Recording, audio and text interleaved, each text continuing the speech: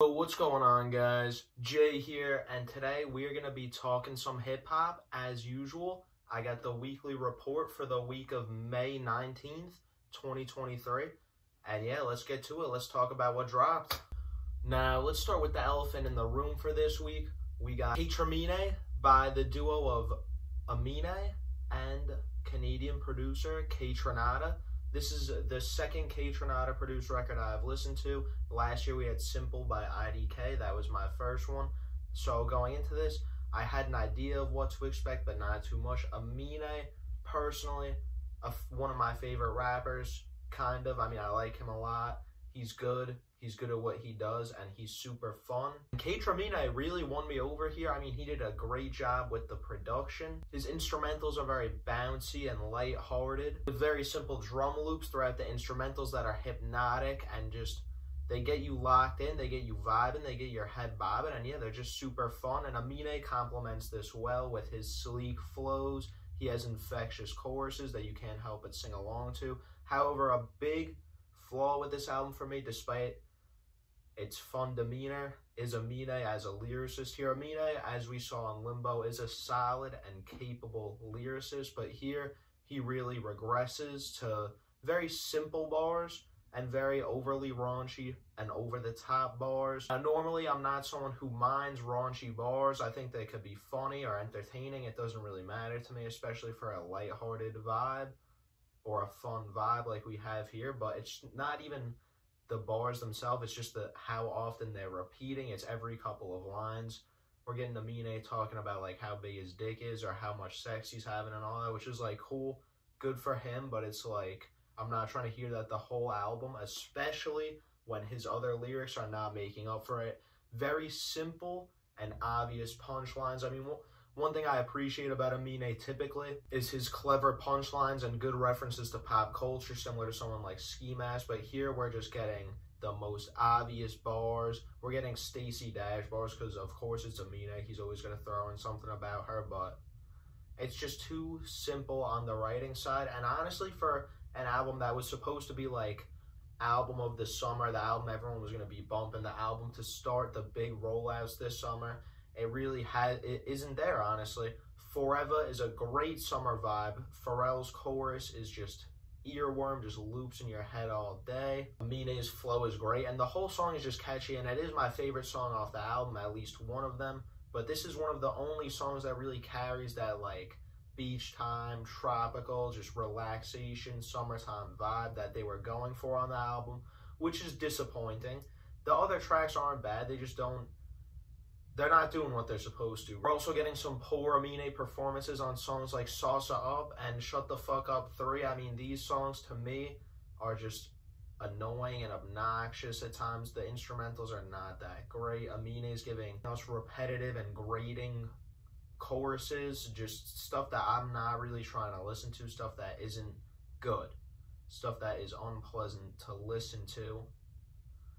But yeah, I mean, I know a lot of you guys are really loving this record, and I agree. This is a great record. I'm enjoying it. You got songs like Forever here, like I already mentioned. You get the song with Freddie Gibbs. You got K&A, which is a stellar outro to the album, writing Amine's best rapping on the whole damn record. We're getting some emotional bars. We're getting a nice, fragile vocal sample in the background, and it's just a great way for the album to end, and it also showcases the potential they had.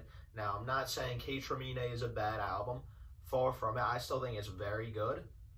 It's just not where I think a lot of you guys have it. But yeah, for those reasons stated, I will be giving Kaytramine a 7.3 out of 10.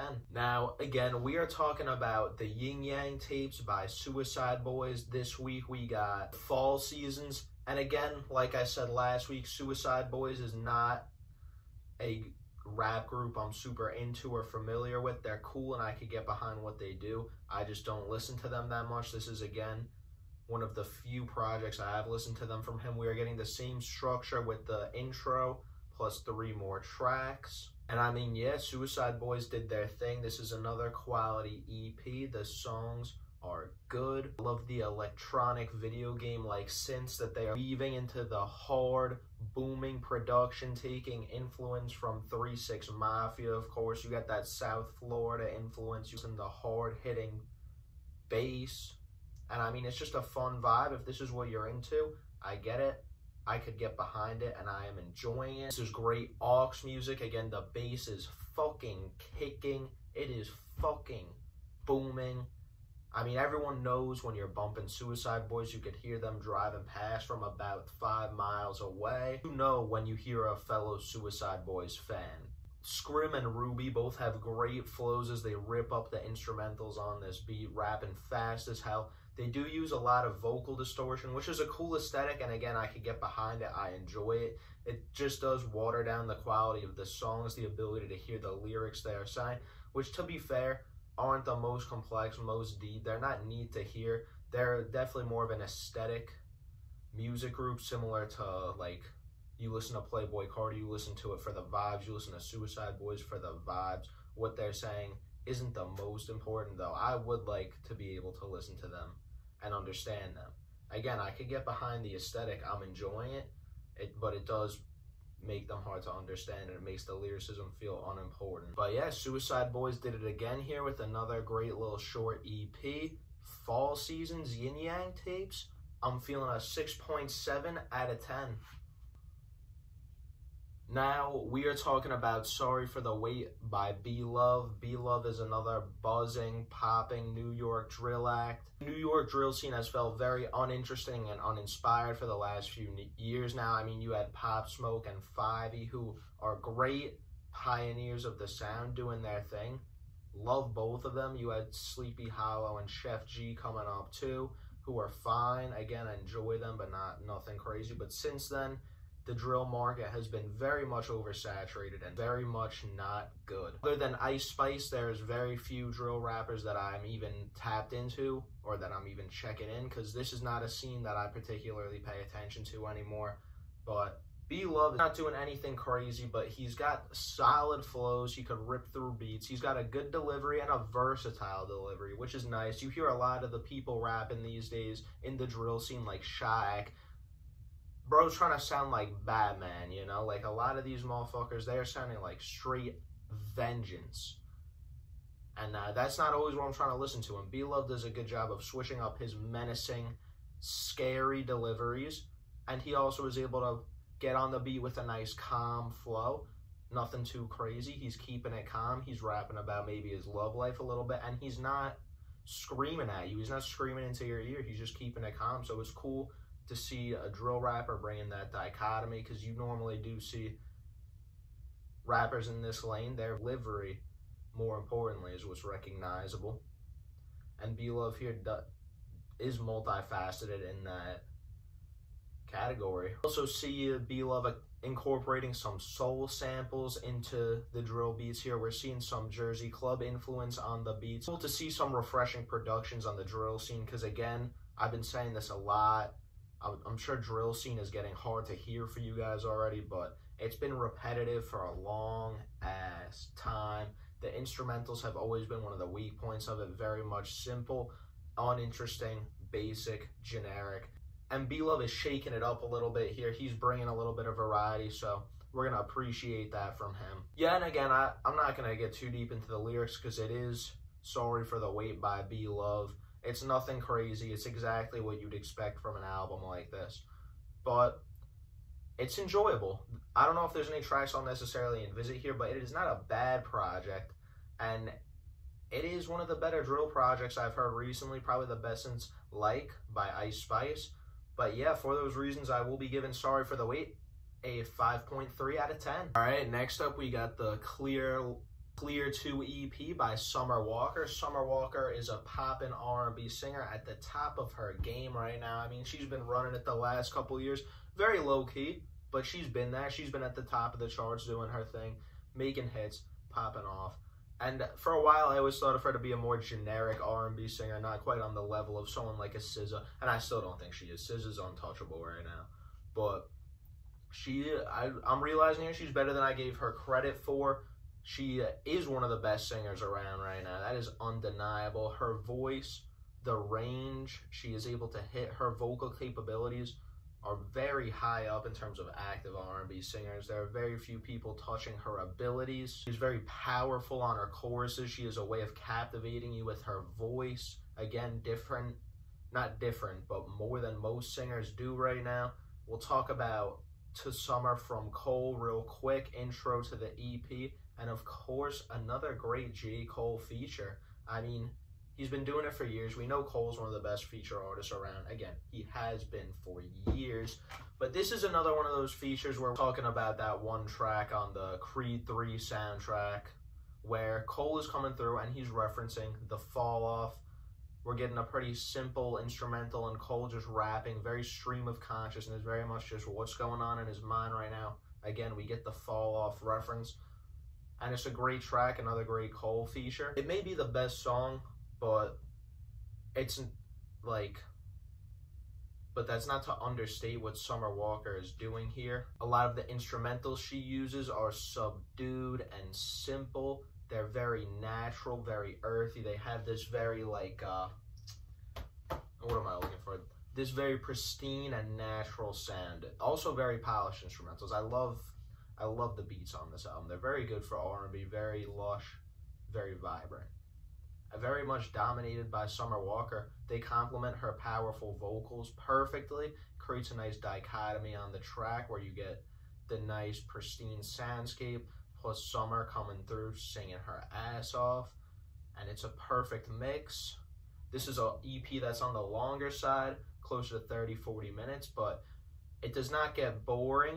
Maybe the songs themselves meld together a little bit, because to be fair, there's not too much differentiation in the tracks. They all follow similar song structures, which is fine, but it does delineate the album a little bit. We also get a Childish Gambino verse on here, surprisingly. We haven't seen many people, or at least I haven't seen many people talk about it online, which again is interesting. Gambino is one of those rappers that everyone loves to talk about, but we're getting a completely different Gambino here. It's almost like we're getting the version of him that popped up in Across the Spider-Verse, you know, him just sitting in the little ball, because we're getting a very nasally, deep voice Gambino, rapping very meditatively, getting very personal.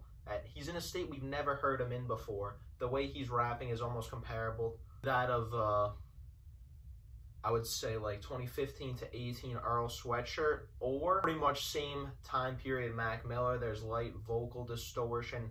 His voice is deepened, and he's talking about some struggles. He's talking about some things he's been dealing with. Even without the Bino verse, New Type would still be a great song. Summer Walker does her thing. It's just interesting to see Gambino popping out in 2023. Well, you know, we don't really ever know what's going on with his music career. It's always in a state of flux, so it's always good to see him popping out on the rare occasion. Throughout the album, we see Summer Walker singing about bettering herself as a person, finding balance, her past toxicity, love, heartbreak, and finding balance in your life, which I think are all, some of these are very typical Summer Walker and R&B themes like love and heartbreak, but I think it's cool to see her perspective on trying to find happiness, losing your old self, or at least your old toxic self, and finding balance and being centered in life. I think it's all great morals, great things to be singing about. And again, it's cool to hear in a lane like R&B, which is very much centric around being in love and heartbreak. Those are the two most common. I mean, that's what almost every song's about, which is cool, but we're seeing Summer Walker bring in these a little bit different themes. I mean, they're not that uncommon. We see Six Lack and Brent Faiyaz sing about stuff like this, so it's not that uncommon or different, but I mean, it does make this EP stand out even more, and for those reasons, I will be giving Summer Walker's Clear 2 EP a 7.5 out of 10. Now, we are talking about the best album this week, which, spoiler alert, is also a 7.5 out of 10. I should mention this really quick. EPs get graded on the same scale as albums, but like Summer Walker's 7.5 is different from this 7.5 that we will be talking about. Knack Saw Jim Duggan by Estee Knock. For those of you guys who are not familiar, he is signed to the Griselda record label under the tutelage of Westside Gunn. This project is curated by him. We of course get the feature from him at the end, and his influence shows. This is a classic eerie Griselda soundscape. Great boom bap instrumentals, but we're also getting some nice drumless loops as well. And to be fair, Estee Knock doesn't fare too amazingly, too great over some of these drumless loops, but he does have his moments to shine with it as well. His flow is very good. He has trouble transitioning it to these harder to rap on beats, these less rhythmic beats. Now, Knock himself is a very similar rapper to Westside Gunn. His delivery is very zany, very out there, just like Westside Gunn, and so is his writing style. He's bragging his ass off the whole time. He's also got some great punchline and just out-of-pocket bars. He's just coming through talking his shit. But I think he is also maybe not take some influence, but is also similar to Conway the Machine in some ways in terms of his voice, just his natural voice and his flow. Estee Knock has a very good flow that he uses through this soundscape well, this very dingy, eerie, almost exactly what you'd expect from a Westside Gunn curated project. I mean, there's not a beat here that sounds out of place. He proves he belongs on the Griselda label. Of course, Nacksaw Jim Duggan is named after WWE Hall of Famer Jim Duggan. It was very interesting to see Westside Gunn not only have him be on the album art, but he has him on the album intro doing a promo for the album, which is very cool to see. You know, Westside Gunn and Griselda as a whole, the underground hip-hop scene as a whole, there's a lot of WWE in there. Westside Gunn, Griselda, Benny, you know, they all love their professional wrestling, especially Gunn, so very cool to see this moment, him bringing something he's always rapping about to life. Quick, I want to talk about the track Angel Dior, which I think is the best exemplifier of Estee Knock's capabilities. His flows are unreal. He's just rapping his ass off across the beat. It is like the quintessential beat of the album. It is the best boom bap, underground, dirty, dusty, but slightly elegant instrumental on this album. And I mean, Knock's delivery is just on a different level. He's like hooting and hollering on the chorus, saying crazy shit. He's very out of pocket but fun bars, a lot of humor on this track. It's just a good time, but also intense and dark. It's what you'd expect. But like I said, for those reasons, Nacksaw Jim Duggan also will be getting a 7.5 out of 10. This album is super low-key, being super slept on, which is not a surprise. Estee Knock is not very popular right now. Go check out songs like Strawberry Chalk. I forget if it's Strawberry Milkshake. Oh, no, I think it is Strawberry Milkshakes and Angel Dior. Two of my favorite tracks on the record. I think they're definitely worth it. But yeah, thank you guys for tuning in. This has been another weekly report. Looking forward to trying to get, caught up. We're still over a month behind by the time this uploads. But if you stayed through to the end, appreciate you watching, tuning in. Let me know what your favorite album this week was in the comments below. Like, subscribe, share, all that if you're messing with the videos. If not, you could do it so you don't have to be a little dickhead because you're not messing with it. You could still support. But yeah, love you guys. Appreciate you tuning in. And I'll see you next time. Peace.